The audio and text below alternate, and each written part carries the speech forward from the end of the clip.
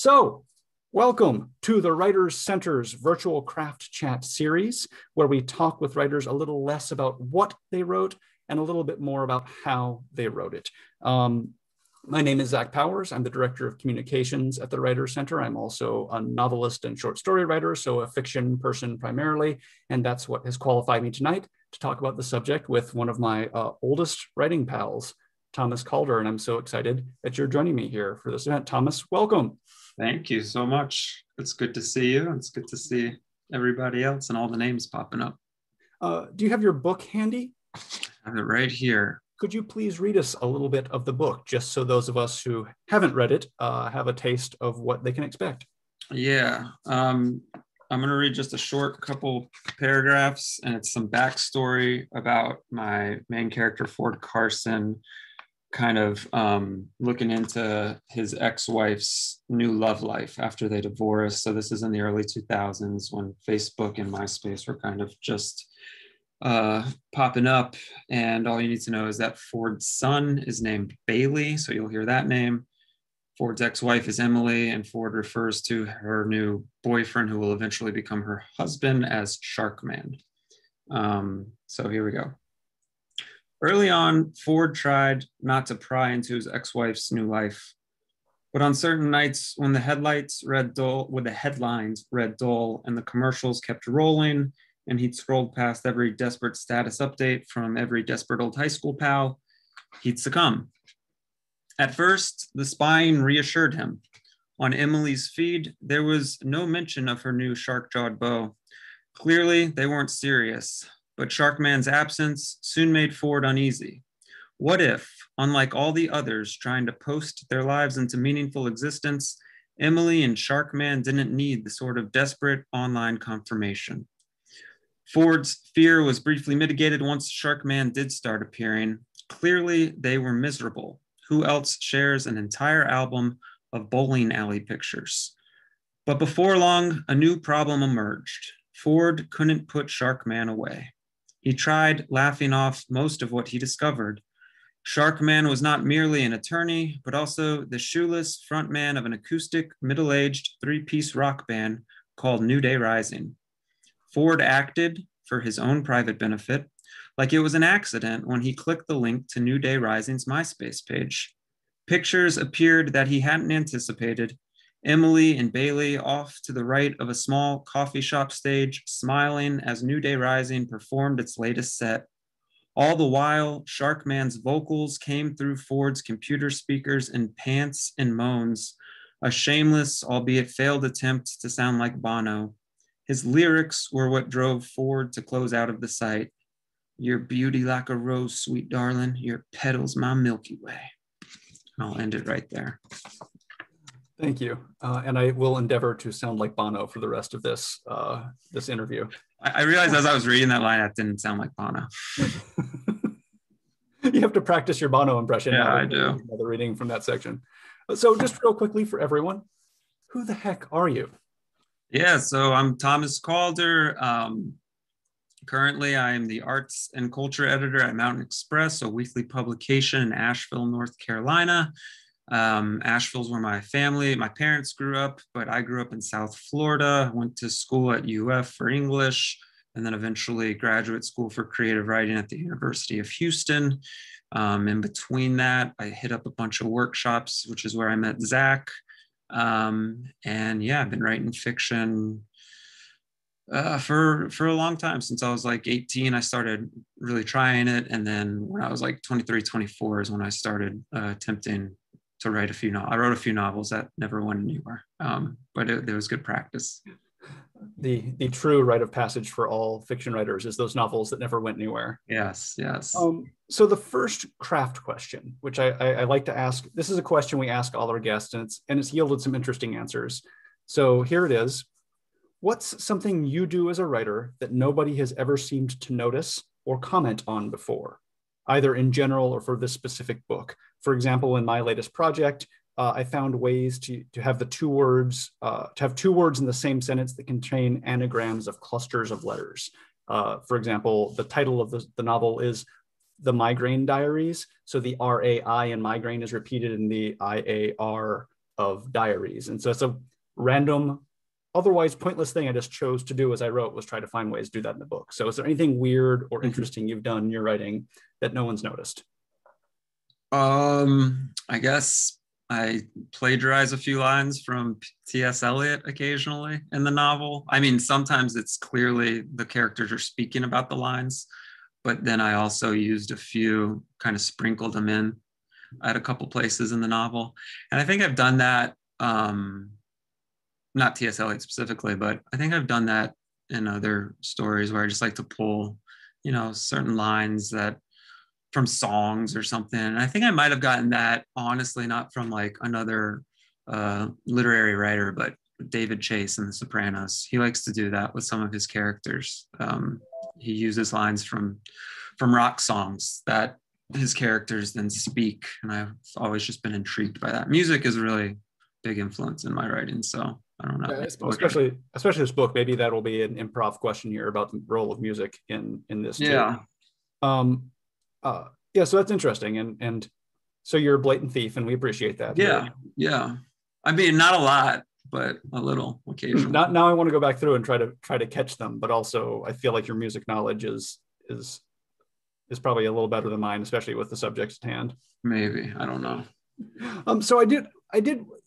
This is a craft chat, but I did with you since I've known you. We met in 2009 at the Lesley University Writers Conference in Cambridge, outside Boston. And then the next year we coordinated. I don't know if we agreed, but we communicated before both going to the Tin House workshop. Yeah. And hung out again for a week. So we met, about 12 years ago now. And so I sort of know, I was a little further along. I'd done my online MFA program, and you were sort of doing this process, I think, to decide how you would proceed with the creative writing career.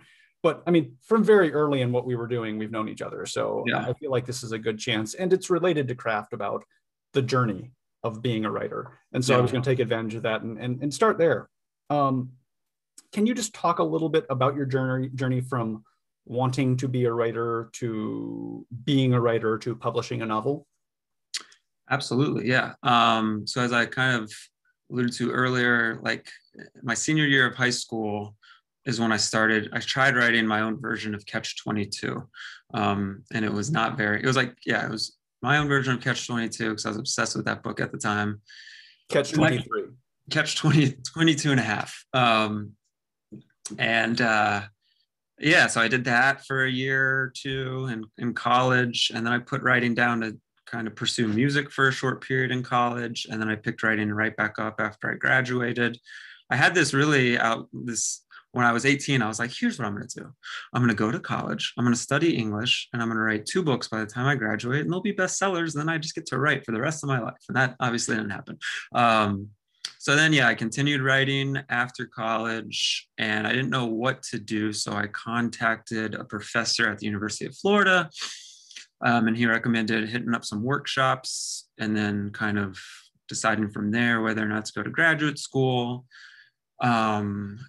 Ended up going to graduate school, really kind of locked in on writing this novel while I was in graduate school, was kind of obsessively revising it until I revised it to death. And I had a short story that I was working on as well at one point, which turned into The Wind Under the Door. And then, I think I hit that point where my fear was always like, once graduate school ends, I won't have, what happens if I don't have time to write? And then I got out of graduate school, took on a full-time job, and still found that I was writing at night. And I was wondering, if my wife and I, as I mentioned, we have a 2-year-old. So when we started thinking about having a child, I was like, if I have a child, I'm never going to write again. And then I had a child, and I found that I was still writing at night. And I wasn't getting very far with publications, but I had that kind of moment where I realized, like, I'm always going to write. Some people maybe play tennis, some people maybe do whatever, but I'm always going to write. So I don't have to worry about that anymore. And once I kind of reached that point, that was like a really good, okay, I'm going to do this no matter what, because I can't not do it. And that was kind of that was my mindset when Unsolicited reached out to me about my book. So yeah, so you mentioned that you did a lot of workshops after undergrad. You did some of the summer workshops. yeah. I mentioned the two we went to together. But I think that year, I think in 2009 when I met you, I think Leslie wasn't that your third one that summer already? Yeah, I kind of went crazy that summer.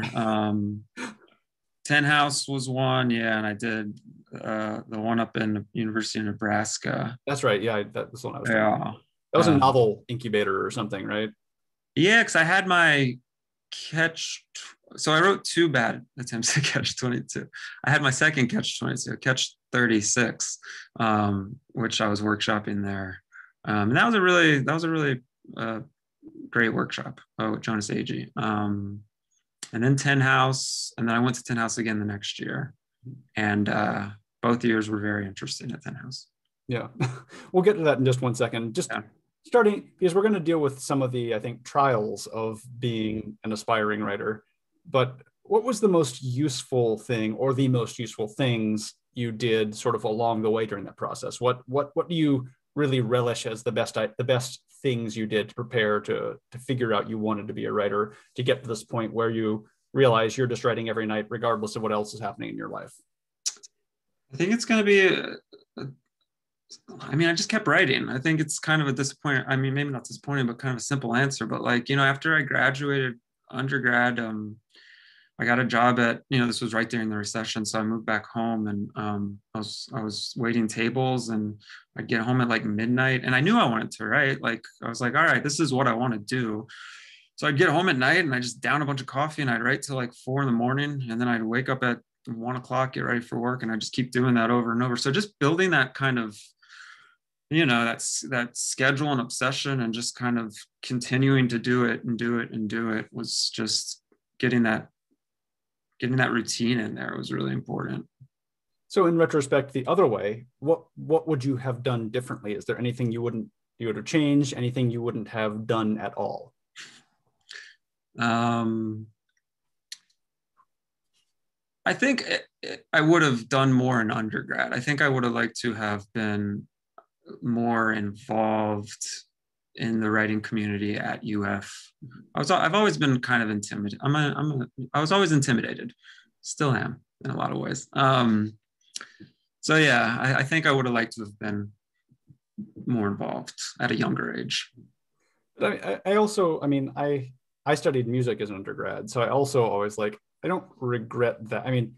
I regret that I didn't dive into English a little bit earlier and read more books when I was an undergrad, but at the same time, I have some experiences and some skills in terms of rhythm and a sense of melody and things like that, I spent 4 years just focusing on as a young musician, which I don't think hurt me when I go to write.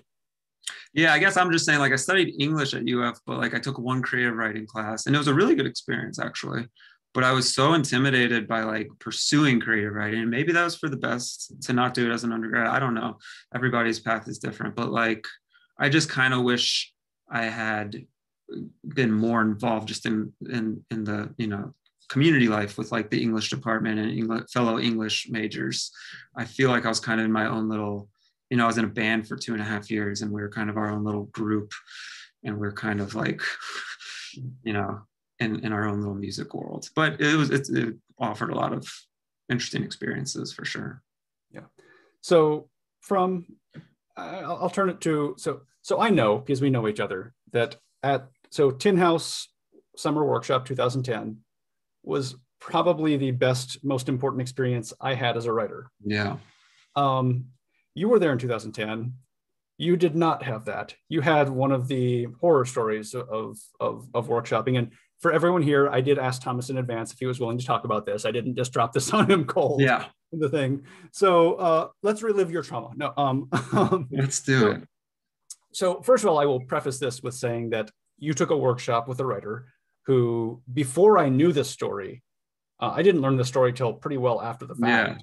Yeah. He was already my nemesis. So This guy is, I'm not going to say his name. I'm not a fan. If you say his name, then it's fine, because I won't say his name. Okay. It was for many reasons, he has sort of been, in my opinion, a negative force, and sort of dismisses contemporary writers in favor of people who've been dead for 200 years. Anyway, several things he's done. He's my nemesis. he doesn't know this, but I do, and that's all that matters. And you took a workshop with him, and so what happened there? What was the sort of nightmare story that I didn't know had happened at the time, and I feel really bad in retrospect? Yeah, we found out years later when you were visiting with Stephanie in Asheville. Yeah, so I was 24, about to turn 25, and I was workshopping this second attempt at a novel. And I must say, in retrospect, it was not very good. And it was experimental. The narrator was incredibly loud, obnoxious. So I agree in the end that, but the way it was presented. So I'm the first person to get workshopped. I'm, in my memory, the youngest person in that class. It's my second year at Tin House. So there was some level of comfort of like knowing the, lay of the land and feeling like good about things, recognizing people. And then I get in and my workshop comes up, and early on in the process, the instructor just stops and he just says out loud to the whole class, if I wasn't paid to read this, I would have stopped at page 2. And I was like, oh, okay. And then we keep talking. And then he just randomly at one point is just like, I'm sorry, can I just get a show of hands? Who actually liked this chapter? So then I'm like looking at the room and I'm seeing everybody like kind of not sure where to look. And I'm like, I do remember maybe like half the hands went up that they liked it. And then we continued with the workshop. And by that point, I was kind of just like devastated, heartbroken, terrified, humiliated. But I just kept listening, and I was kind of just like, I don't think I fully processed it until like later that day or the next day, because then I was pretty much depressed for a good bit of the week. But I was really fortunate. PJ Devlin was in that class, writer. And she liked the story, and she also kind of recognized the fact that this was a pretty bad approach to a workshop. So she kind of took it upon herself afterwards to be incredibly supportive. And that kind of, cushioned the blow a little bit, but it's certainly like after the facts. Like I remember talking to my then girlfriend, now wife, and we were on the phone. I didn't want to mention it because I was so just embarrassed. But she's like, "What's wrong? You sound like you're sick or something." I'm like, "No, I don't know. I just don't feel good." And it was pretty devastating. But years later in graduate school, writer Jamila Lang, I was in a workshop with her, and she just randomly asked me one day. She's like, "What's your horror story?" And I'm like, "What do you mean?" She's like, "What's the workshop that could have broken you?" And I was like, "Oh, I've got that." So we kind of exchanged stories. And it, obviously you go through that, like you're going to experience that, and it's either going to possibly break you and you become an accountant, or you continue on and keep writing. Well, I'm very glad you did not become an accountant. So, but yeah, Amy put in the chat window that that's not how workshops work, especially at the Writer Center. Right.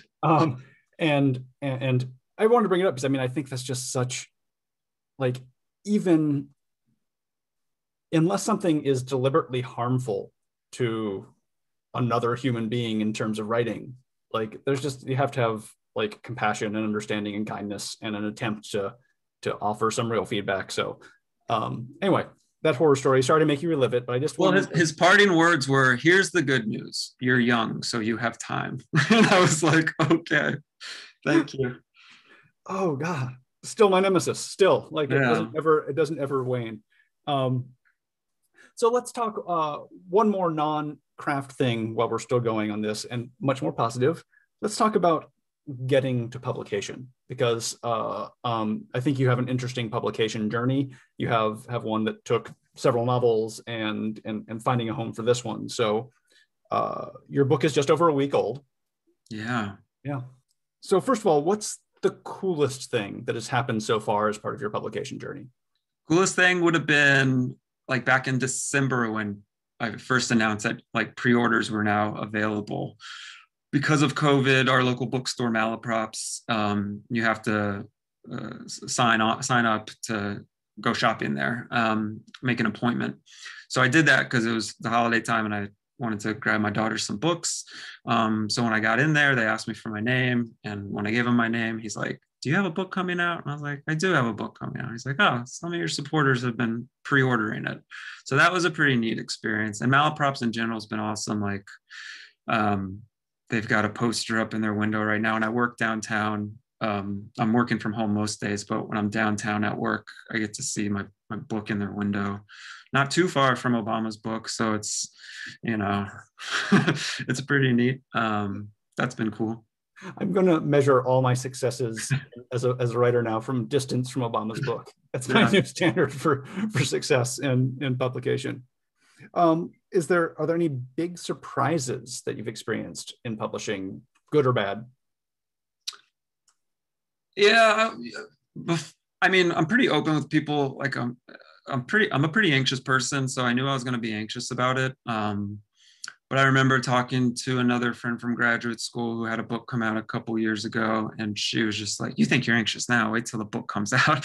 So I think like just kind of riding that wave of the ups and downs has been not surprising, but sometimes the intensity has surprised me. Like, oh wow, yeah, you hit some really high highs and you hit some really low lows. So just kind of trying to ride that has been a surprise.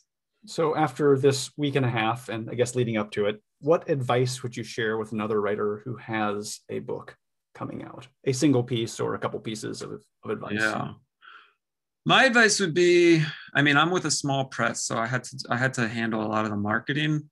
And from what I hear from friends who are on larger presses, like that's, the case for a lot of writers.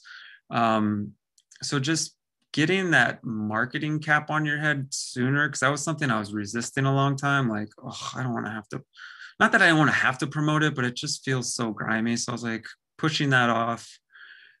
And it's just important for writers to realize, like, publications, like I work for a publication, so I know how far out we plan for our issues.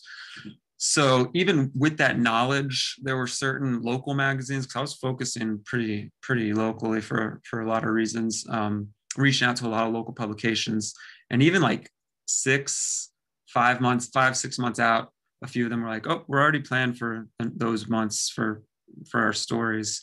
One publication was a year out. So just realizing, like, obviously you want people to know your book is coming out. There are a lot of great books to choose from that are coming out.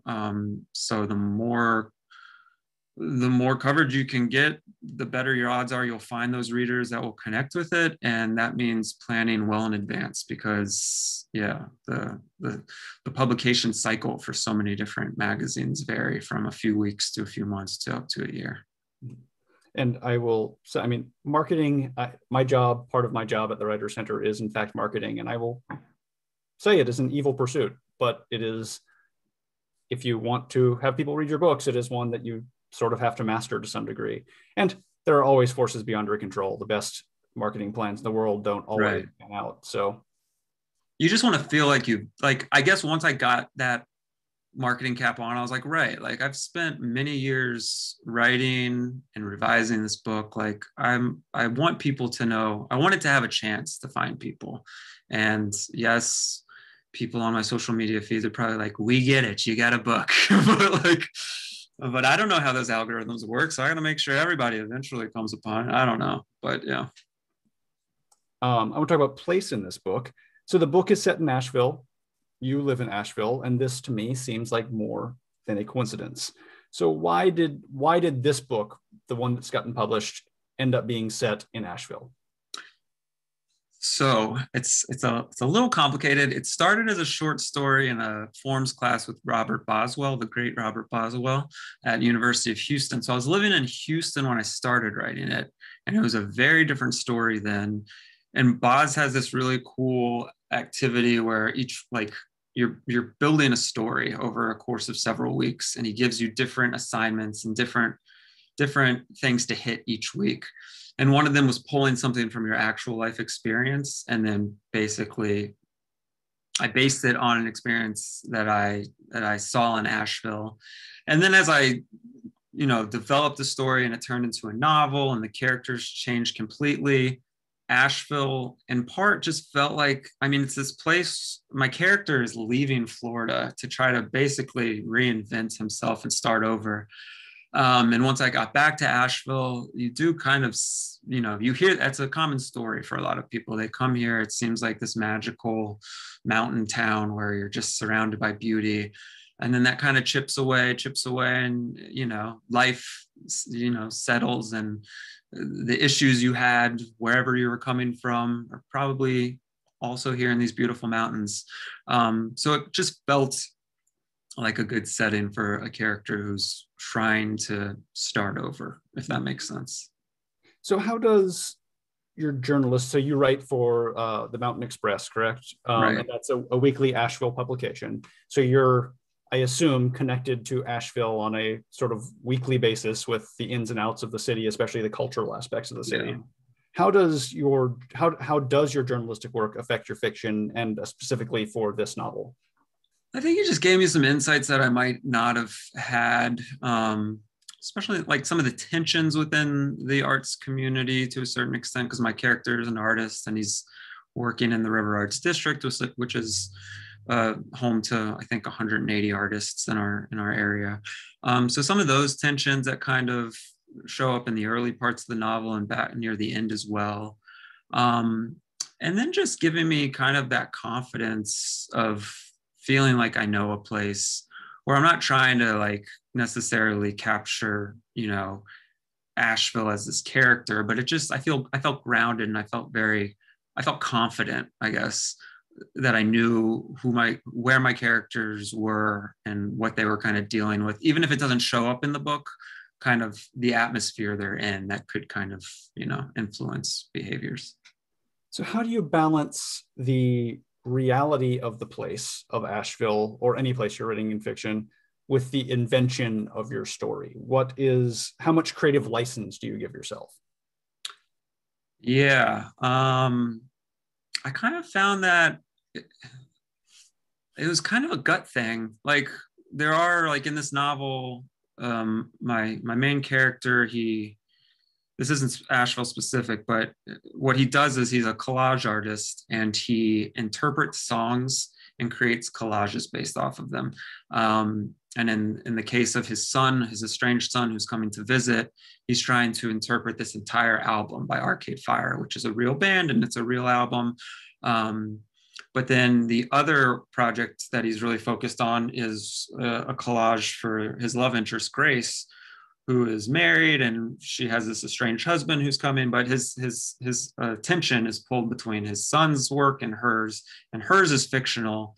And I kind of did that. I didn't want two real bands, and I don't have a real sound theory for why. I just knew like I wanted to have the freedom to play around a little more with her band and what they were and how it could fit thematically with the book. Arcade Fire's The Suburbs kind of came, like it hit on so many themes I already wanted to explore.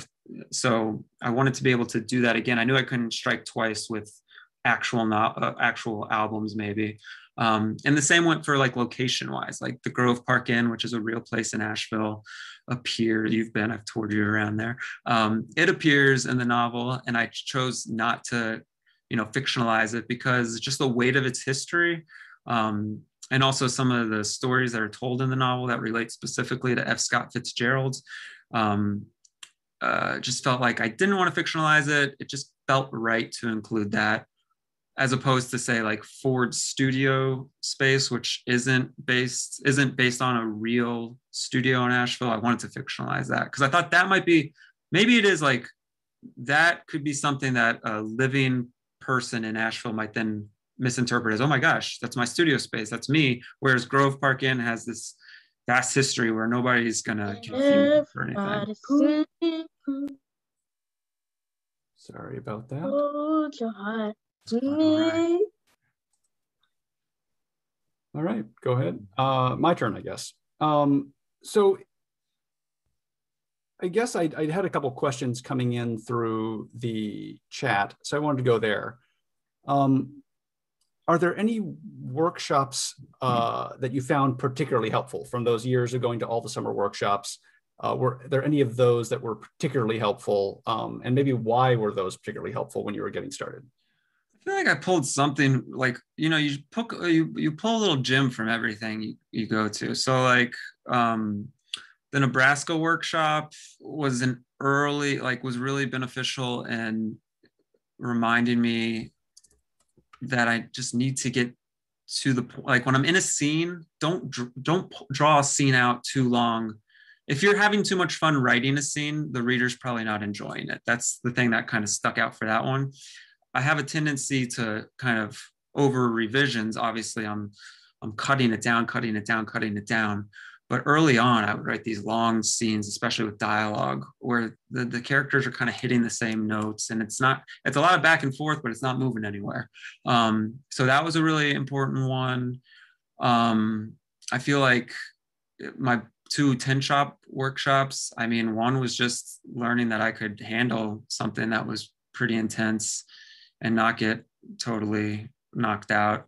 And the other one with Walter Kern was just really good because he just was like, you just do, if you're going to do it, you just keep doing it and you do it. So just do it. And I was like, all right, that sounds really simple, but it's hard in practice. So that was something like, as long as you're doing it, that's you're writing. So those are things that I kind of pulled from it. And then, yeah, the workshops in graduate school were obviously great because you're with the same people for, a course of 3 years. You get to see their work. And then obviously, like, I know most people say this, but like reading other people's works and offering feedback kind of just, it gets you, it helps you take off those blinders to your own work, and it helps you come at your work almost as an outsider, like you remove yourself. I definitely think for me, the most important aspect of workshops is giving feedback. And just because that's where I practice the self-editorial process. Yeah. I give obnoxious amounts of feedback and I feel bad, but I really don't care if the person I'm giving it to takes it. It's for me to practice looking at a piece of fiction and seeing how it's thought about, not even necessarily how to improve it, but how it's functioning sort of on a craft mechanical level. So, and I think what you said right there is important for people to take into account too. Like when you're taking in all, like if you participate in a workshop and there's 10 people, you're going to get a lot of feedback. And for all those people, they're getting something from it too. And it's important to realize not all the feedback, because one of the issues I had in grad school early on was I was literally taking everyone's feedback and trying to, I was like, okay, I got to use this, I got to use that, I got to use that. And it's like, no, you can't take everything. You have to recognize that some people aren't your ideal reader. You don't want to shut people out, but you want to be confident enough to say, I hear what you're saying, but your reading of my work isn't what I'm actually going for. So I can take some of the things you're saying, I can apply it, but I'm also going to dismiss X, Y, and Z. Writer Peter Kamani, he and I would travel back and forth from the UH campus because we live nearby. And his workshops, he was older than me, more established. And I remember asking him after one workshop, like, how was it? And he was like, it's good, but ultimately this is my novel. So I'm like, what are you gonna, like, what'd you take from it? And he took a lot from the workshops, but he's like, but ultimately it's my decision where I go with this thing. And I was like, wow, that's a confidence I do not have. I applaud you, sir. But yeah, I think it's worth remembering that when you're receiving the feedback as well. Mm-hmm. Yeah. A practical question from the chat. When you're using actual bands and lyrics in your novel, do you need special permissions from those artists in order to mention them? And I can't remember if you have lyric excerpts in your novel. I don't have lyrics because you do. It's apparently very expensive, and you can get sued. So there are no lyrics. You're allowed to use song titles, and that's about it. And obviously you could reference the bands, but you can't use the lyrics, which was a bummer because at one point I did have some lyrics in there. Mm-hmm. So without giving any spoilers, that is the disclaimer here. Is there a central question that drives your novel? And do you think your novel answers that question? Yeah, I guess the question would be, what's the risk? What's the reward of kind of avoiding self-examination? And can you start over without ever actually confronting why you're wanting to start over to begin with? I feel like a lot of my characters are hoping that just by leaving things behind, they can move forward with their lives. And the book is kind of them constantly being hounded by this past they can't escape. And I think the book does answer what happens if you keep ignoring not problems so much, but just complicated dynamics and complicated relationships. What happens to those things? Do they just disappear? Do they magically correct themselves? And I think the novel hits on that. Yeah, that's great. So back to the MFA program a little bit. Do you think you would have been able to achieve success without earning your MFA? And what were the pros and cons of that whole process? You did a 3-year program, right? Yeah, the 3-year program was amazing because that third year, I was pretty much I got to experience what life was like as a full-time writer. I mean, I was teaching for the university and I was teaching for a nonprofit, but I still had a ton of time to write. And I worked it so like I got, all my classes, all my like lit classes out of the way early. So I had a lot of time to write. So that was really beneficial.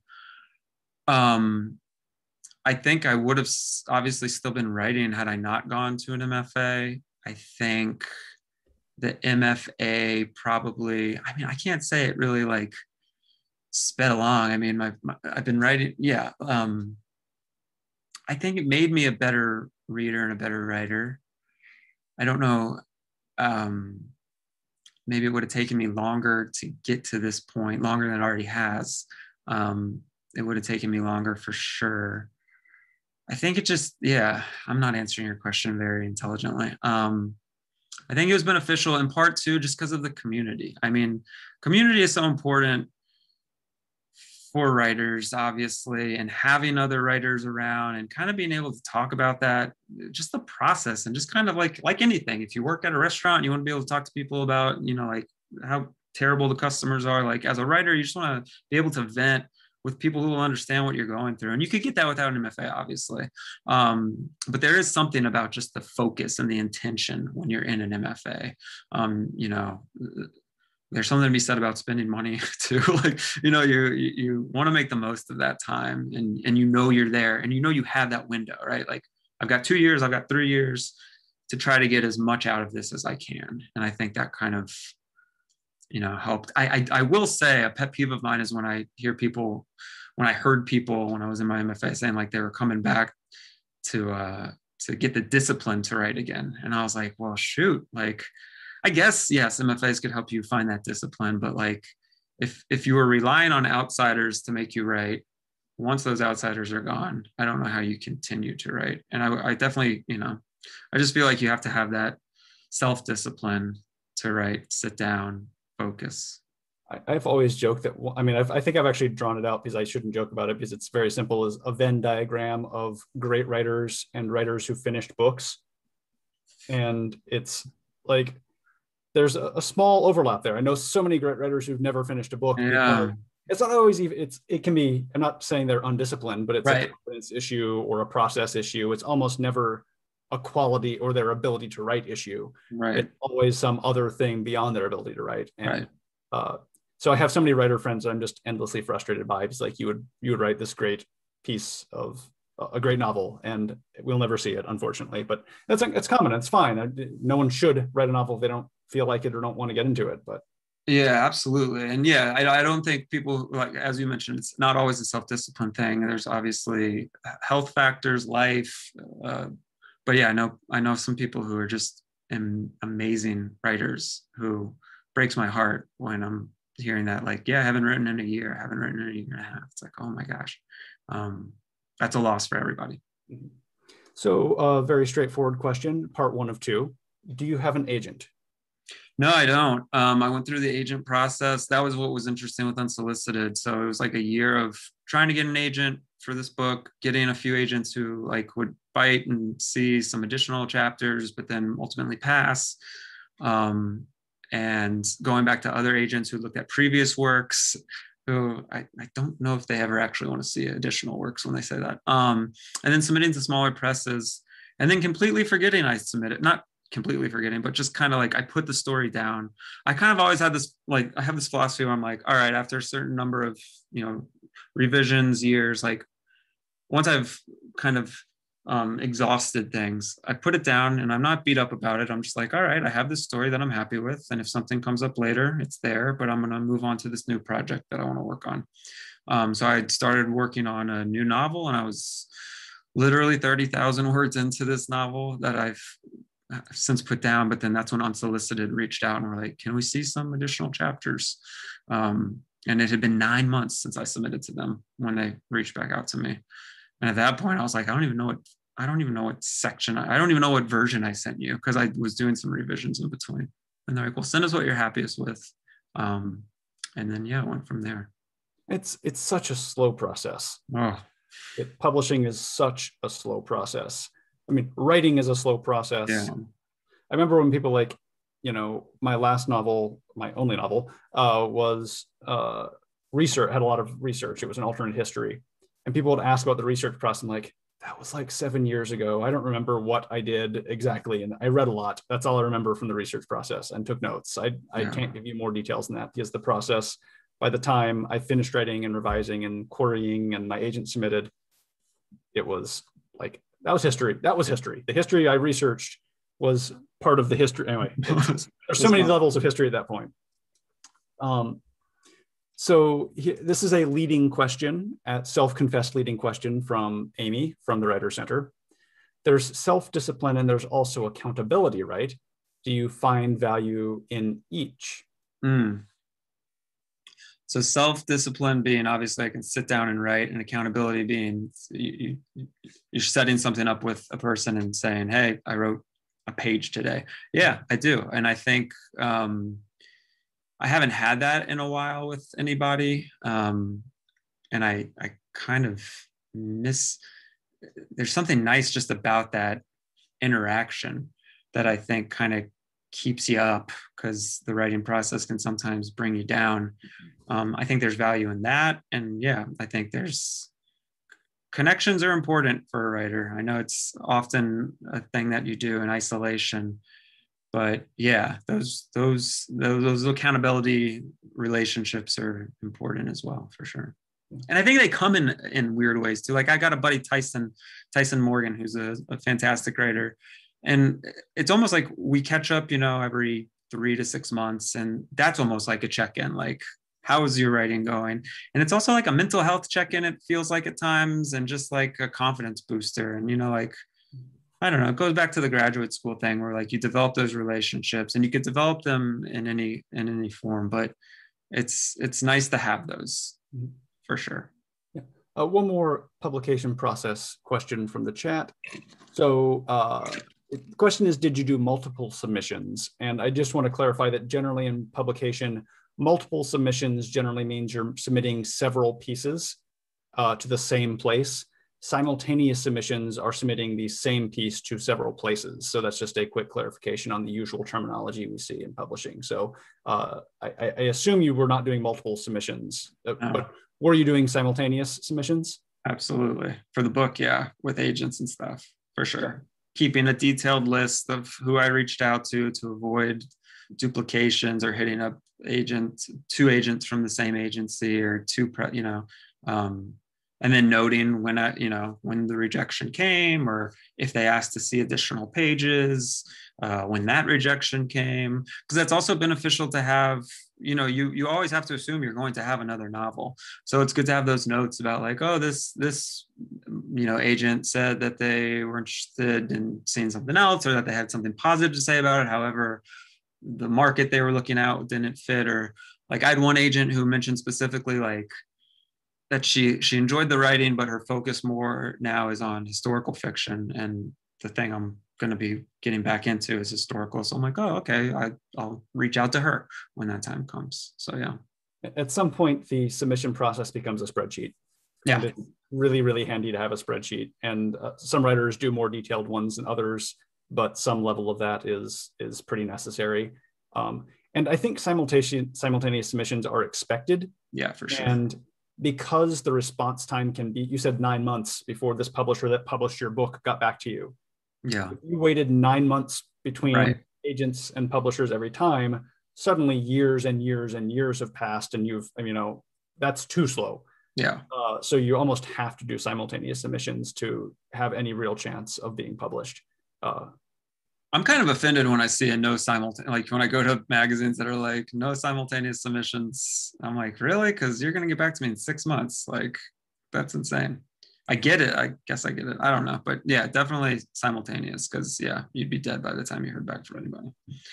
So I want to ask a question about characters, because Ford is a really great character and very interesting character and a really well rendered character. So where did Ford come from? Ford came from that early workshop with Boz. And one of the layers that Boz had was you pick a personal experience, but then you build it on kind of like a classic or an ancient story. So in earlier drafts, the story, obviously for folks who haven't read it, there's many components, but one is about this father reuniting with an estranged son after several years, and his son's about to turn 18, so he's kind of coping with the fact that he's not sure what the future holds for them. But in the earlier draft, it was these two brothers, and it was based on Cain and Abel. Nobody gets murdered in my book, but in the early version, it was kind of looking at this damaging relationship. And I think Cain and Abel informed it in a strange way. Definitely pulled some experiences, you borrow things from your own life and things that you pick up from other people's lives. He's a collage artist, and the more I think about it, that's what writing is, right? You're just pulling all these different parts together and sewing them all up to create this well-rounded character. So I aged Ford eventually because it was this brother dynamic, but then I thought it, it made it a little more intense to have this father-son dynamic, this broken relationship. And yeah, I think just through the revision process, I just learned more and more about him. Early on, he wasn't an artist. He was kind of this sad sack of a salesman who wasn't good at being a salesman. And I wanted him to have a little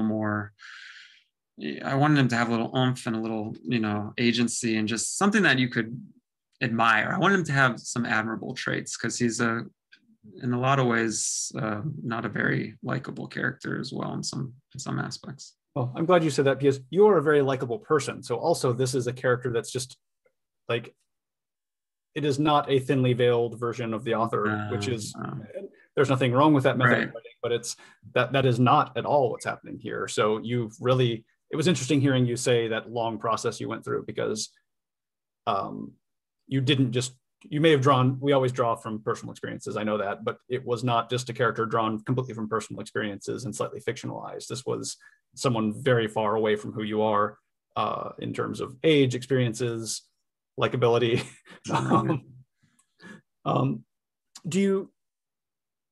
How much of the character changes just as you're writing? How is character related to the process of putting words on the page for you? Say that again. Sure. So I'm just like, when I write, like, just language leads me to develop characters sometimes by the way the words appear on the page when I'm using a certain character. And so the process of writing, I discover the character through the process of writing. Like, I don't have an idea of this character when I start. Characters surprise me a lot. Do you have any of that? Yeah, no, I definitely get surprised a lot, and I kind of like that about it. I think it slows down. I do know people who like outline and they create this whole background story, and I actually am trying to do that a little with the thing that I'm going to get back to working on. But in general, I like to let the writing to lead and guide me. I think it's just in a lot of ways more fun. It's slower because these characters are changing a lot. But yeah, I just love that exploration, just exploring on the page and figuring them out. And then things kind of just, they just almost on like a subconscious level, it starts to all come together. But obviously you're putting in a lot of effort to shape it the way you want. But it's just a really beautiful process to spend that time with characters. So lastly, I sort of want to talk about, since I've known you since early days of your writing career through today, the evolution of your craft. And I think that's an interesting thing we haven't really talked on one of these chats about before, is how you view old work through the lens of your current writer self. I still remember pieces you read. what's the shampoo? What's the Oh shampoo? gosh, green gold or something. Yeah, the shampoo piece about your dad Yeah, liking. yeah. What's the name of the shampoo? Pert Plus. Was it Pert Plus? Or No, no, it was Prel. It was Prel. It was Prel. Prel. That's right. Which I always think of as Pert Plus. But yeah, you read that Yes, I Prel do piece. too. That said, you're laughing at it now, but that piece is stuck in my head like 12 years later from the first time I heard it. Oh. So, but how do you view your older work, especially pre-MFA work, when you're finishing your undergrad, going to these summer workshops to sort of figure things out? How do you view that older work, and how do you think it compares to what you write today? Not necessarily in quality, but what values have carried over from young Thomas writing to you writing today?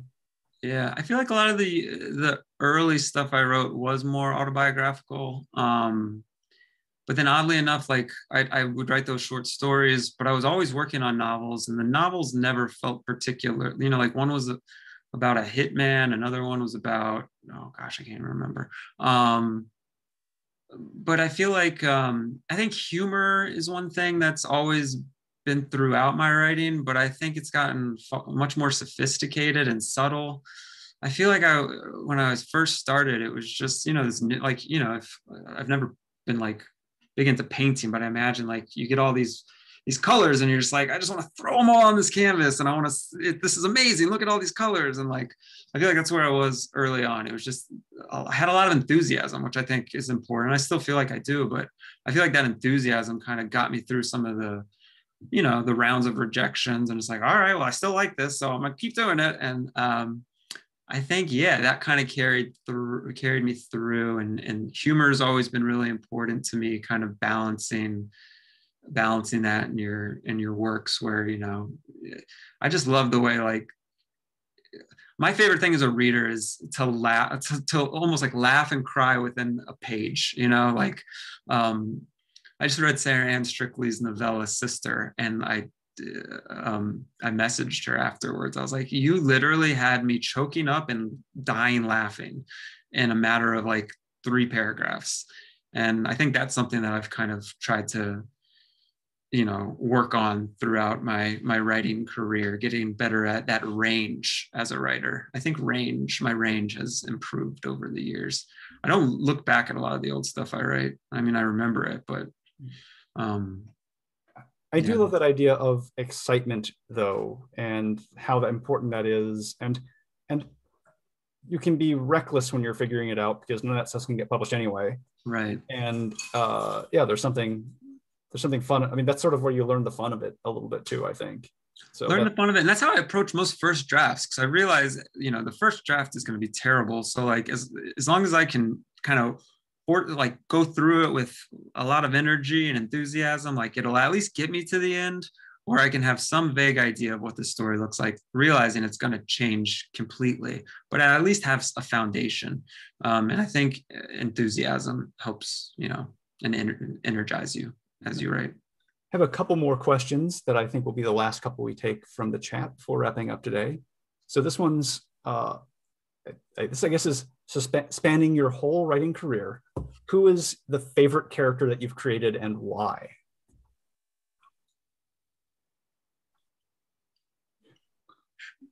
I really like Emily in my current novel. I feel like she's a really grounded and kind of like, I don't know, just a really solid character around a lot of characters who have so much baggage. I just feel like she's somebody who obviously has gone through a lot, but she's come out of it and has been able to kind of get beyond where a lot of the other characters aren't. So I really am fond of Emily, and I find I'm fond of like you know, I have a lot of like minor characters that maybe because I haven't spent as much time with them. I just love the minor characters, like yeah. But Emily is a special one. I love minor characters. They're so much fun to write. They have so much less responsibility, but at the same time more like you have to do them right, but like to sustain it. Maybe that's it. Like if I get them right in this one moment, that's all they need. Yeah. I love that moment. Yeah. So one quick answer question is, these days are submissions electronic or hard copy? I can pitch in on this too, but your experience in this book, electronic versus hard copy submissions? Electronic all the way. Yeah, I know a few journals that claim to accept only paper, and I just don't submit to them at this point. I haven't mailed a submission in probably 6 or 7 years at this point. Certainly not since I moved to DC. Yeah, I can't remember. Yeah. So, and then I think the last question we have time for from the chat is a simple one. Across all your writing, do you tend to write in the first or third person? Ooh, so this story started in the first person. And for years, it was, and I always kind of gravitated towards first person because some of the earliest books I really loved were first person. And that was the only reason.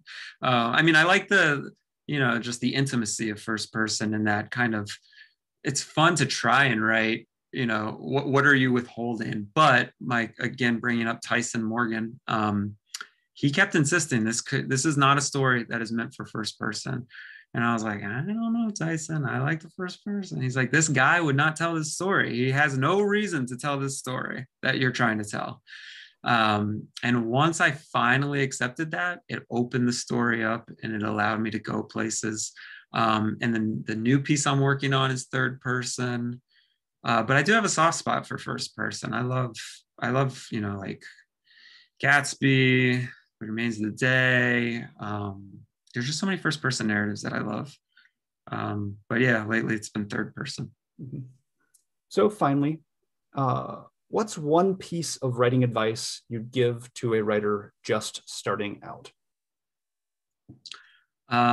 Just be patient and keep doing it. There's no one way to get to publication, and some journeys are long, some journeys, those ones that occur overnight, you don't like those. But be patient and just keep plugging away. I mean, the only way you fail is if you're not writing, or the only way you're not going to achieve what you want is by not writing. So just keep writing and it'll come. Well, Thomas, I am so glad to see you just in this virtual space. And everyone, please go buy a copy of The Wind Under the Door. We're trading. It's a really, really fantastic book. Not mine, his. Mine's okay, but Zach's is fantastic too. But it's so good to see you. Thanks everyone for coming out, and have a good night. Thank you all. Yeah, thank you guys very much for coming out. Thank you to the Writers Center for having me, Zach. It's a pleasure. I love you, man, and I'm so happy to be seeing you on my screen. Bye, everybody.